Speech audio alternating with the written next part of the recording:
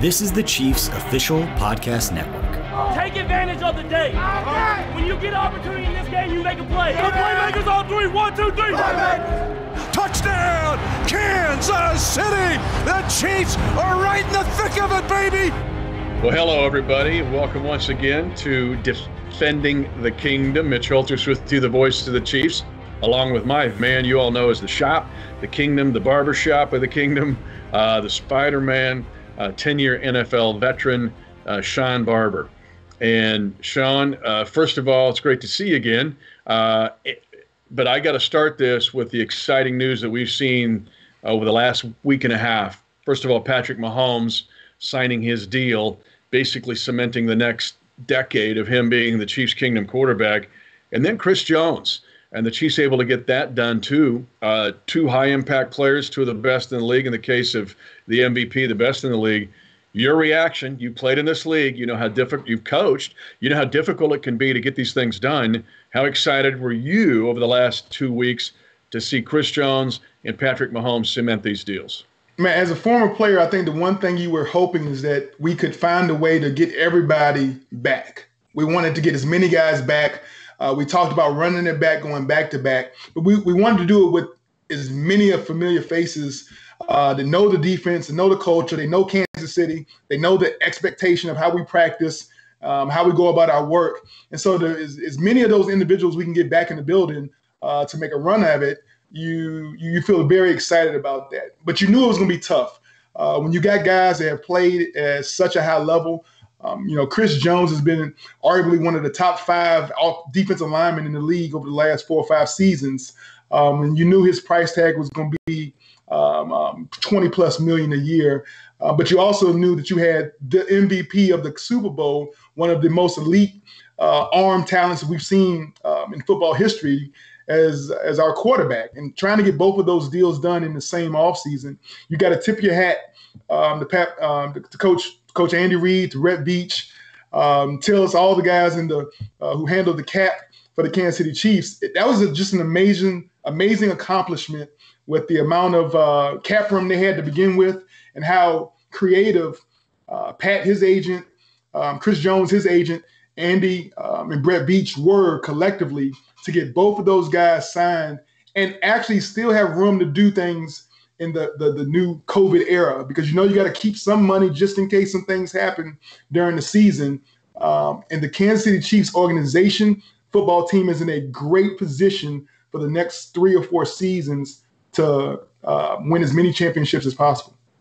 Yeah, my reaction is this. One, it shows the commitment. When you look at the guaranteed money of these 2 contracts, I mean, you're looking at like $200 million bucks. I mean, so that's Clark Hunt and the ownership of this team saying, we are committed to these guys. We believe in them, and we think they're going to be productive for the next several years. 2, you touched on it, but Brett Veach, and not only Brett, but his staff. You mentioned Brad Tillis. Chris Shea's unbelievable. Yeah. The guy is, he's one of those. I said, hey, how you doing? And he'll give me the salary cap position of all 32 teams in 4 different languages. And I'm like, wow, dude, I just said, how you doing? Like, don't look at him in the face. Don't look at him in the face. But, and then Mike Borgonzi and Ryan Poles, we can go right down the line. Tim Terry. That's a dream team of guys in that personnel, like cap management department, that I don't think our fans fully appreciate. And then 3rd was the maturity of Mahomes. This is a kid that's, he's a young man at 24 years old, headed to 25 soon, but his maturity to say, I want to plant a flag here. Not only do I want to play football here, I want to build my life here. And I'm going to do that I'm going to get taken care of, but I also want to do it in an environment that we can compete in all of those 10 years. Don't just give me all the money and then we got nothing else. To me, that was profound, in that Patrick Mahomes was saying, let's chart the course here, but let's chart this together because I want to make my life here, not just play football. Definitely. And you look at the quarterback position, there's 2 ways to think about it. There's the way that Tom Brady did it. You take a little bit less to make the guys around you better, or you do it the way that Aaron Rodgers, Drew Brees, and Russell Wilson did it. Where you maximize your potential, and you say, hey, I deserve this amount, and whatever you got left over to give me to work with, I'll continue to be a winning quarterback. I'll continue to be a winning team, we just might not have enough to get over the finish line and win championships. And so each of those guys have one or two championships based off that philosophy. But you Tom Brady has done with those multiple championships. I think it's a proven method that if you get a young quarterback and you can extend them to a long period of time, to give your team the flexibility to keep really high quality players, elite players all around them on both sides of the ball. That's the recipe for success that leads to multiple championships in a short period of time. Well, let's jump in using that as a segue now because we've been looking at the defensive side of the ball here over the last several weeks, and we're going to jump into the safety position, which to me, if the Chiefs don't have the best room with the safeties that they have on this team, they got to be in the discussion of the top 3 or 5. Yes. They remind me now of those Legion of Doom Seattle groups. I know that was an awesome group, Cam Chancellor and Earl Thomas and those guys. But now all of a sudden, when I look at this safety group, and let's start with Tyrann Mathieu. When the Chiefs got him last year at the beginning of the 19 season, I have friends in the organization, the Houston Texan organization, that said, Mitch, you're getting more than you think you're getting with him. Mm-hmm. Watched him from afar, but now being around the Honey Badger for a year and a half, I see what they're saying, Shop. The Chiefs got a lot more here than a football player, a really good football player. And I'll be the first to say, when I examined his 1 year at Houston and I watched his film, he did not come off as a player who I thought on the field was an elite safety. I didn't see the same Honey Badger I saw when I looked at his Cardinal film. When I watched him with the Cardinals, man, this guy was he was a second coming of Ed Reed. I mean, the playmaking ability and the leadership and everything. When he got to Houston, I kind of felt like either he was coming back off an injury, but there was something that was not. It was just something that made me feel like there was a step missing. But turn the page to last year here with the Chiefs. He turned back to dial time. He got in the time machine. He went back to his rookie season. He went back to the Honey Badger. The way he ball hawked, got in the minds of quarterbacks, got in the mind of his own teammates, led from out in front, was able to make plays all over the fields, whether it was in the slot, deep safety, in the box. He was a jack of all trades and was the most versatile player, I would say, defensively in the entire football league. And that type of versatility and understanding, I think it was a culmination of getting him back in a defense with a coordinator like Steve Spagnuolo, who was able to utilize that versatility to the utmost ability. And so I think it was just a match made in heaven to get him back in that kind of role that it really took advantage of how versatile a player he really is. I think it's an excellent point because, Shop, I also think that, we now found out we got a lot more than we thought we were going to get. I think he found out it's way better than he thought it would be. I get a feeling he feels like he's back at LSU again, like surrounded by all these players, a chance to win it all every time you go on the field. And I think that's rejuvenated him to his versatility. And to me, the overall feeling of the safety group would be versatile. If I had to say why this group is so good, they are versatile. Let's just look at some numbers. Pro Football Focus numbers, take it with a grain of salt. Surgeon General's warning, but his coverage grade was 82. Excellent. Top 16 overall. But here's what's interesting about the Honey Badger. Yeah, he had 4 picks. He also left 4 or 5 on the field. Think of the Mexico City game. He'll get those in 2020.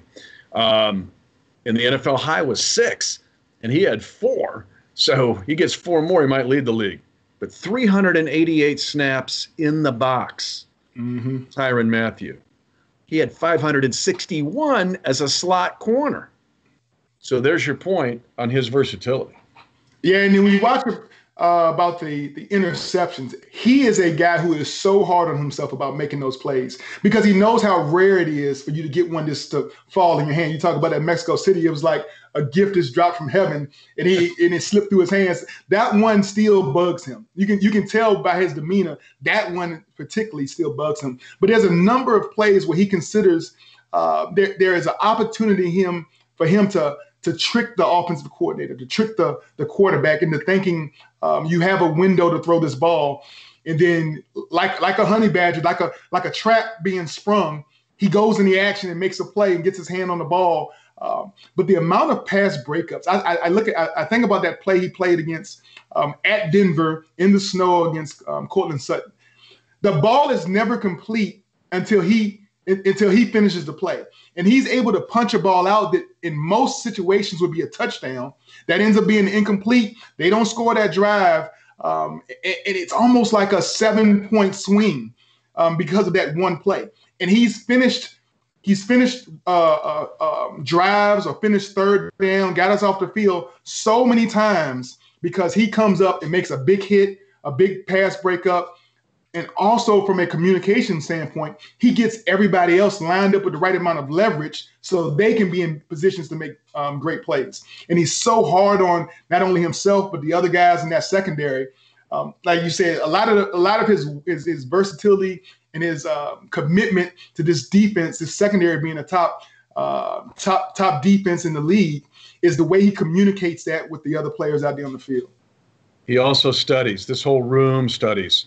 And I think of the play against the Raiders where he actually baits Derek Carr into the interception where he knew Carr's reads on that play. Yes, right. And so he knew the Carr's eyes and thoughts were going to go to that second option. He was there waiting on it. That's a pro's pro.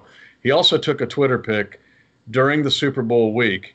Maybe violated the rules of the team. Don't take pictures inside that. But it was a picture late at night. And he took a picture of Dan Sorensen studying extra late at night in the DB's room, the safety's room at the team hotel. And it told you everything you need to know about one of the most underrated players, and I'm thinking maybe the most underrated player on this team, in Dan Sorensen. Let's talk about his versatility. He had in 2019 109 snaps considered on the defensive line. Spags will run 6 and 7 DBs, and Sorensen will actually be playing in a gap like a defensive lineman. As a box safety, Sorensen played 333 snaps, 147 as a slot corner. We've seen him in his career make explosive plays. He has tormented Phillip Rivers all his career. He closes out the Mexico City game. But Dan Sorensen and his value to this team can be really easily underrated. Especially when we put in the phase of special teams. The fourth down stop, the fake punt stop. Though if those plays aren't made, I'm not sure we would even been in a position to go and come back from for the 49ers in the Super Bowl. That play against the Houston Texans, when they kind of felt we were getting the momentum back and they decided to go for it on fourth down with that fake punt, having a player as heads up and headsy as Sorensen on the field, he was by himself. There was nobody else to make that tackle. If he doesn't make it, that guy runs for another 40 yards probably and puts them in scoring position. He makes that play, turnover, we score. Now it's Katie bar the gate. The momentum is swung. It's now the Kansas City Chiefs here in Arrowhead Stadium taking that game away from the Houston Texans. And now history is able to rewrite itself.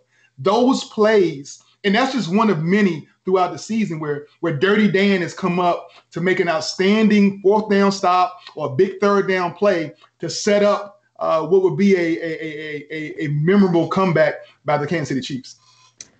His study as well. He knew, he watched the personal protector on that play. He knew something was up. So his study and his instinct, and then he and Alex Brown make the hit on the kickoff return where the ball flies up and Darwin Thompson gets it. So another big-time special teams play by Dan Sorensen. His versatility to cover, play the run.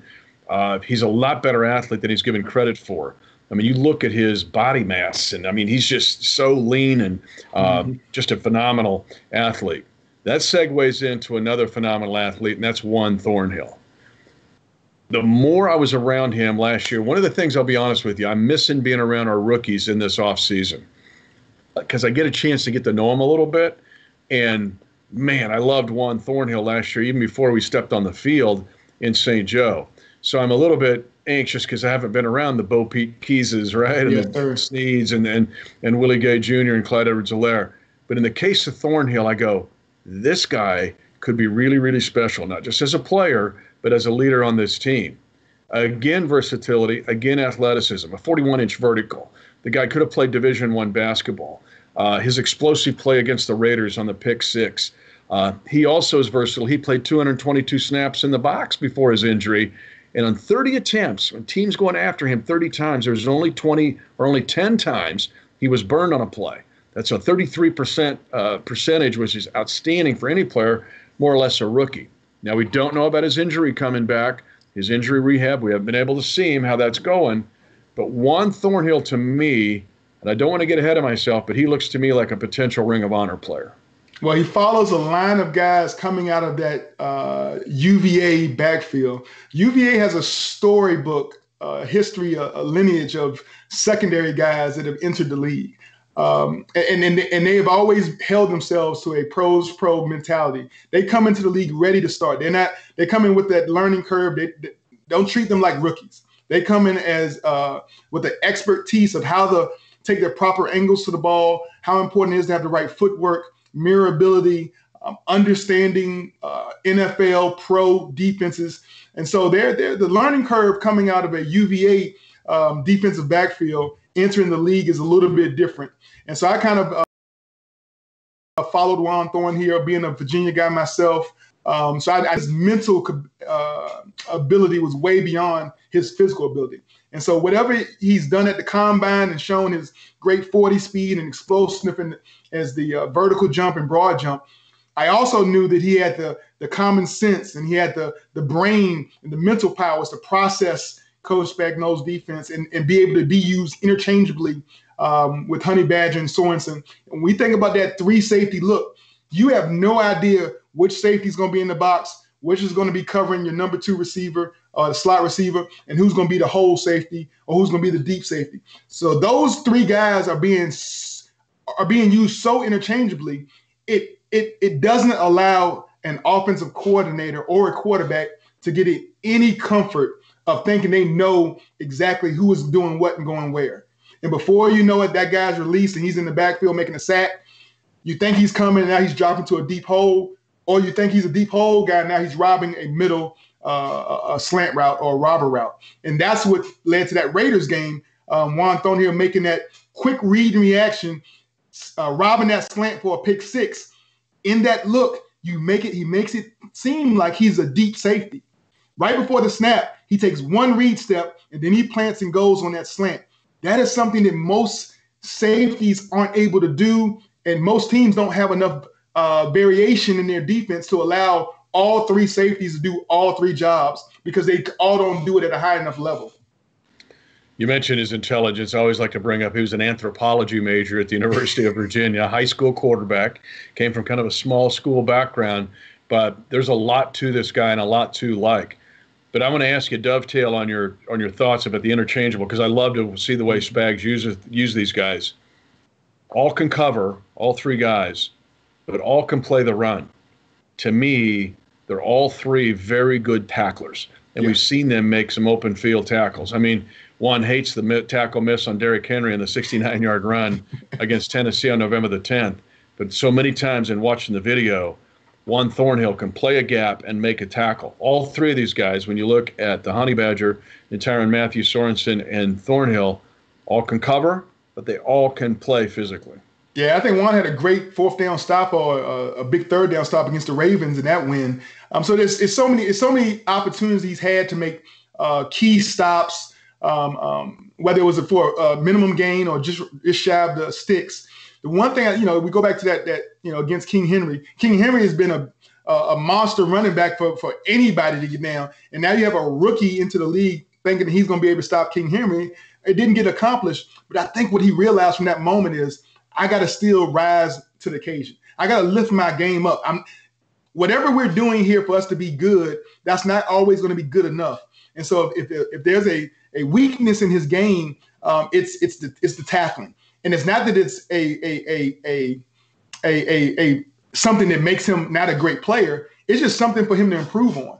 Everybody in this defense has something they can improve on. And for all 3 safeties, I think that they take their tackling and their lack of missed tackles is something they all hang their hats on. They all want to be very high-rated tackling, and they know that the way the defense is schemed, because so many times they're rolled into the box, they're going to be coming downhill and having to be a D-gap, C-gap player. And most running plays, when they cut back to that C or D gap. and they have to be very sure tacklers. So they understand their role in the defense, and I think they take that as like a badge of honor to be a guy who's 210 pounds having to go against a guy 240, and you still are accountable to get him down. So I think that's another way to just kind of refocus them on how great this team can really be when everybody is playing their positions at a real high level. That's the attitude as well. We talk about Patrick being able to absorb what Alex Smith gave him in 2017. Juan Thornhill now has the benefit of having Tyrann Mathieu and Daniel Sorensen, and Juan absorbs that. This guy, yes, Thornhill's a leader in the making. I mean, he's kind of a honey badger in the making to me, and so it's exciting to see what he can do. It leads us now to the fourth main safety, and that's a guy that, honestly, I get asked a lot, well, who are you excited about that I'm not thinking of? You know, whether it's in a public forum on an interview show or people in a private discussion. Well, who am I not thinking? And it almost always, I'll mention Armani Watts. Yes, sir. I am so excited about the potential of Armani Watts. I saw enough in 18 before he tore his ACL in that Jacksonville game to think this guy he fits guys here now. He's got the ability to play the run. He can be very versatile in Spags' system. And last year, 10 special teams tackles. He led the team. So he's athletic. He can play physical. He can cover. But I'm excited about Armani Watts and where he fits into this picture in 2020. The one thing I think Armani Watts does, he understands that special team it gives you the opportunity to kind of sharpen your teeth. Because in special teams, you have to block and then cover. You have to do so many different things on a single play. It only benefits the versatility of your skill set. And so when you have to, sprint 60 yards, break down, be able to cover a 20-yard span of field, make a tackle, shed, punch the ball. You have to do all those things every time on special team. You have to be a gunner and also be a vice, right? Covering kickoffs, covering punts. That uses so many of your talents and your abilities on a play-by-play level. When it's time to now go play your normal defense, you're already playing at a high level. It does a tremendous job for guys for their own personal confidence as far as are they able to really make plays at this level against this kind of competition. And like you said, the times he's been out there and given opportunity to go play, the defense hasn't missed a beat. Whether teams wanted to target him or not, he's always rose to the occasion with every opportunity he's been given. It's just that he's in the room with so much talent. You said it, Sorensen, Honey Badger, and Juan Thornhill. It's hard to find that guy some quality playing time, some quality reps. But what we know from what Coach Andy Reid does on a normal practice schedule, he'll pull a guy out. He'll say, hey, now the twos are going in with the ones. He wants to be ready for when that injury does happen, that those twos and threes do not miss a beat. Everybody's expected to know the entire playbook. We're not going to dumb down or water down any calls based off of injury. And so that's the accountability piece that Armani Watts has to take into work every day. He has to prepare himself like he is a starter each and every day. Yeah, to me, and it's one of the brilliant things Andy Reid does, is that whole fire drill situation. You got to be ready. He'll do it when you least expect it. And, hey, throw in there. Now you're there. You're with the varsity. What are you going to do? And let's be honest, losing Kendall Fuller to free agency, Fuller helped this team, especially after Thornhill's injury, where then he became that Thornhillish safety, right? And we saw him, of course, cap it off with the interception in the Super Bowl. Kansas City, you've got a champion. That was the call. But to me, Watts can play that role. He can be that next guy right there that could to help this team. Overall, the safety group, and so you're thinking, well, with 53 guys, how many in the past? Usually it has been 5 corners, 4 safeties. Mm-hmm. And the younger corners become part of this discussion, because how are you going to put this together when you put the 53-man roster together? But if it's those 4 safeties that we've discussed on this podcast, I'm telling you, Shop, I'll take those 4 to anybody in the league and say, what you got? Because it kind of gives me a Seattle-ish Legion of Doom feeling. Yeah, and even if you go to some of the teams that have like 2 really good safeties, you look at who they got behind those guys, and the cover gets a little thin. It gets thin really quick. And that playability, the level of play drops significantly after their first 2 safeties come off the field. If you're talking about a 4 deep evaluation, if you got to go 4 deep, You can go across the NFL, 31 teams. You cannot find a 4-deep room of safeties better than what we have here at Kansas City. I'm with you. It's exciting. We're getting closer. I know the rules change every day. I'm trying to figure out when we're going to get out there, Shop. But when we do, it's going to be exciting. But this safety group is one other reason the Chiefs Kingdom can get real fired up to run it back. Man, we got so many reasons to be excited. We talk about 20 of 22 starters coming back. We talk about the communication, having the same system in place. I think that's one of the things that usually gets overseen, overlooked. The amount of teams that have new coaching staffs, new philosophies, even some of the teams that even last year we saw in the playoffs. The Houston Texans, that was a team that was successful last year. They got a new defensive coordinator. They're going with Anthony Peeler instead of Romeo Cornell. So that's not only the system might change, but the communication, what calls to expect in certain situations. Not here in Kansas City. We have so much consistency throughout the coaching staff, the roster. And when you take a Super Bowl winning team and you bring back that much consistency, it's hard not to think that the expectation should not be through the roof. The expectation for 2020, 21, and 22, keeping these things similar, keeping these things with the least amount of volatility as possible, it all plays into a storybook next 3 or 4 years. And I'm so glad to be a part of that. I'm glad to be able to share these experiences and these conversations with the voice of the Chiefs, Mitch Holthus. It makes an amazing ride to be a part of. I love getting to go to the barber shop every time when we do these. It's exciting. Get ready. We're getting closer to camp, and hopefully, we're going to be on time and ready to roll. But he's Shawn Barber, 10-year NFL veteran. Here we go, Shop. Mitch Holthus, voice the Chiefs. Together, we'll run this back. Yes, sir.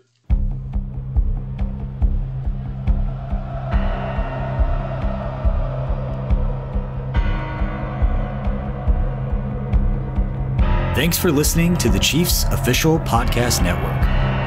10-5 touchdown! Lock it down! And the celebration begins at